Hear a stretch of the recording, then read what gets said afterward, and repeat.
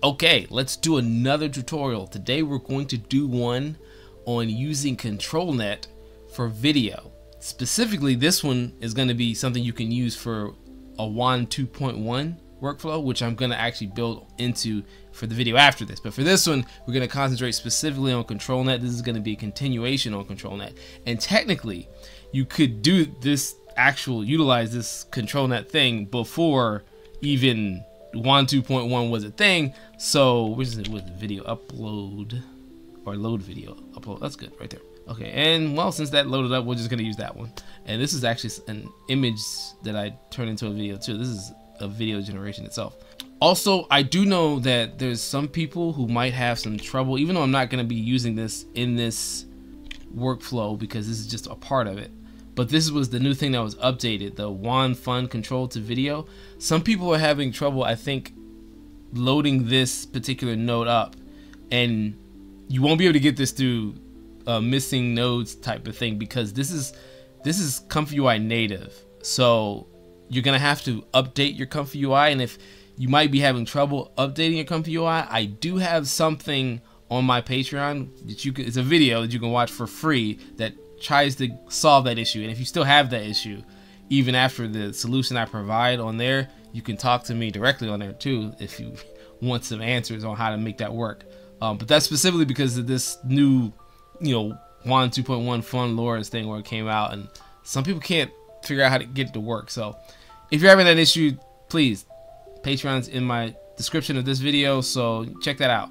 But for this one, we're going to concentrate specifically on the Controlnet part of that workflow, because I wanted to focus in on what we can do in simple Controlnet stuff and not, the whole entire workflow, because I feel like if I just explain this part, you'll see how easy this part is, the Controlnet part, and then it won't make the bigger workflow look so big.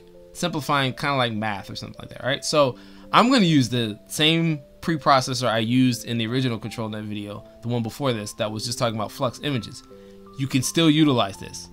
There's really no difference between this and doing it for video, because what is a video except for a bunch of images combined in succession or consecutively, right? It's the same thing. So why wouldn't it work? It will, and I'll show you right here that it will work. Just this alone, and let's put the limit on this because I don't want to do every frame, otherwise it'll take too long, I guess. But yeah, 30 frame load cap, and frame rate is 16. Okay. Now it takes a little bit of time to do this because the DW preprocessor, or the pose control, that's what this is for. It takes a little bit to load all this stuff in there because it's video, all right? But it will do this no matter what type you use. There's other ones you could use too, like there's the Controlnet Preprocessor thing. I usually don't even use that one. But there's another one I think that other people would use. It has a little bit more options to it, but I barely ever use those options. Oh no, there's one specifically for this. That's what I'm thinking of. The DW Pose Estimator. But the only thing why I don't want to use this one is because it only does DW pose. Now, if you really are specific about the pose you want and what you want it to detect, then I would say just use this. But if you don't care, if you just wanted to just try to detect all these things and you're not going to change any of this stuff right here, just use this. I mean, that's all you really need. You don't need to have all this if you're not actually going to modify any of this. Especially since what I'm going to do is I want to make a composite of this. So I'm going to clone this while it keeps going here. And yes, it does take a minute. And I'm going to build this out from here. I also want it to look at, I think this is it, Line Art Standard Preprocessor. I want to look at this because I want to also be able to make it so that it shows both, even though this is probably not a good image or a video for this because it has all this stuff in the background. This would be better if you could isolate it, because this is automatically going to isolate just for the pose of the person, but this is not going to isolate for that. It's going to do any type of line work that it sees. It's the only downside about trying to do this thing where I'm trying to capture some of like the shape of the armor or whatever to use as more guides. So if I really want to do this, I would take out the background of this, which is something that can be done as well. But I'm not going to focus in on that because that's kind of another tutorial. There you have it. The DW Pro preprocessor here is showing you image by image, which makes it turn into a video, and it was actually saved it as a video as well. Now, what I want to do with this is create the line art for it. So just show you what that is real quick. This process is a whole lot faster than the pose thing. Now, it's not quite how I want it. Yeah, let's go with the line art process. I think that one's better. It just captures it better. Yeah, that one I like. So as you can see, it's getting some of the line work, which gives you more of an outline of the character. I know some people use the canny thing, I think, too. You can try the canny edge.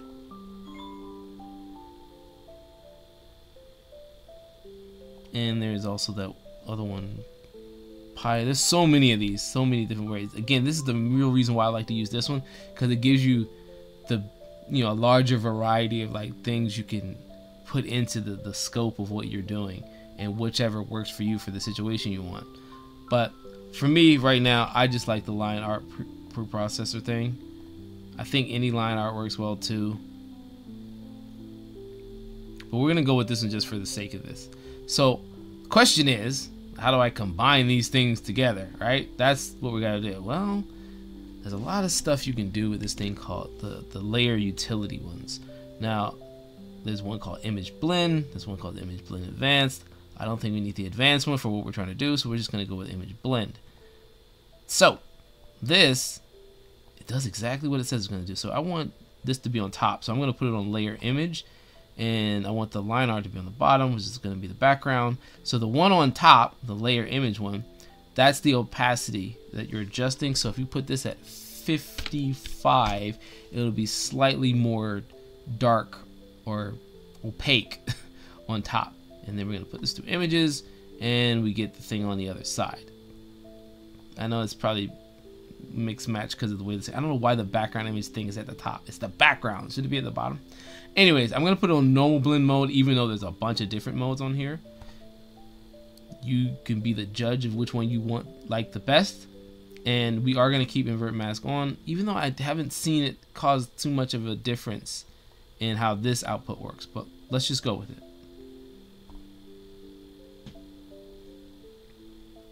So there, as you can see, we have both one layered on top of the other, although right now looking at it, the line art is a little bit vague, right? It's a little bit too in the background. So it's another layer utility thing I can use here. How about if I just type in contrast? Oh, it might be layer color. Yeah, okay. But it's still part of the similar thing. So yeah, let's go with the version 2. As you can see, they both have these highlighted things on it. So we want this one, we want to adjust the contrast on it, not the brightness. And I'm gonna filter this back in to here, and I'm just gonna push it up. Let's go 1.85.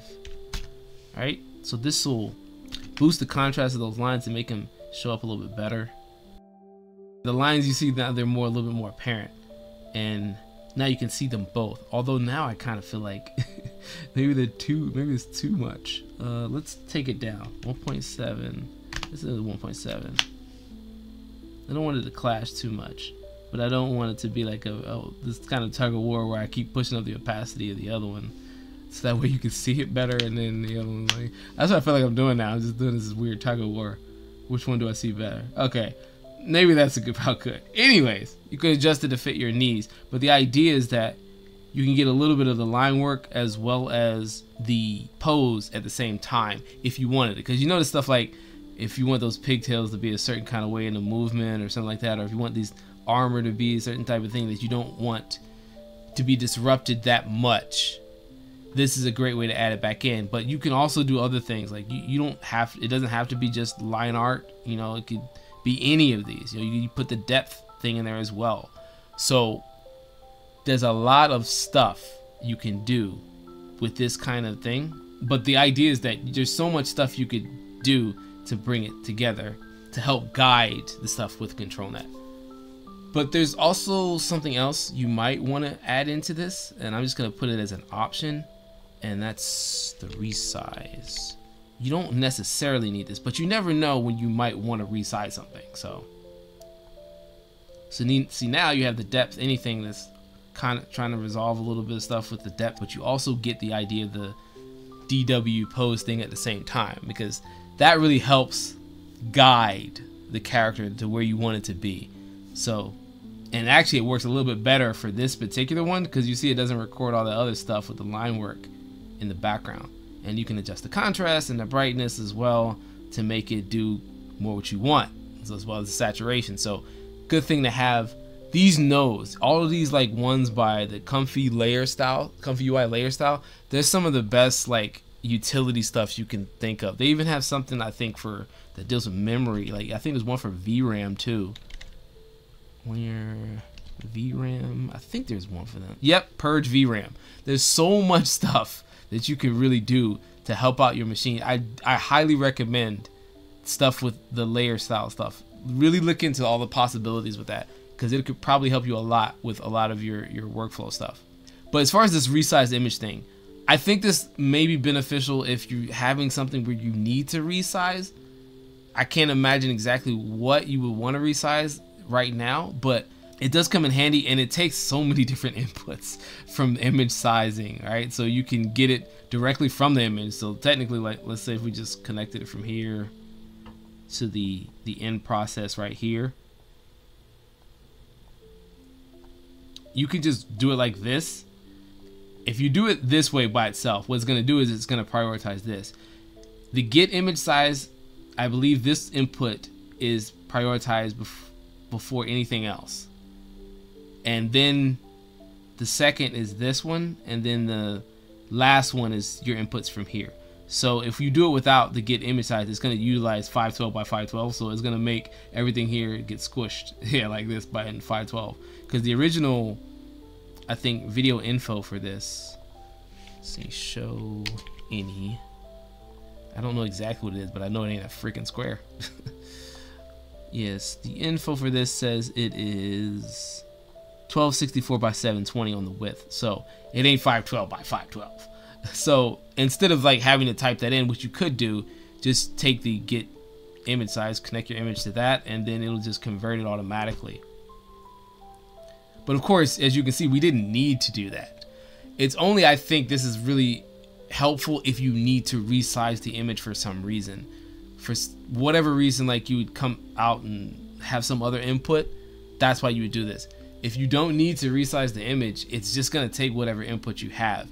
And one thing is for sure though, whatever these two things are coming from, if they're coming from two different sources, the image size does need to match for it to run through like the image blend thing. It won't be able to run through unless, even the resolution, if I make a different resolution on this one, it's not going to be able to run through here on this thing. So keep that in mind. I'm going to just add this in here, and I'm going to leave this show anything on here just because it's just, to me, like, it's an underused node that really is beneficial for like just knowing what's coming out. Like, it's the frame rate of this is 25, but I kept the output at 16, right?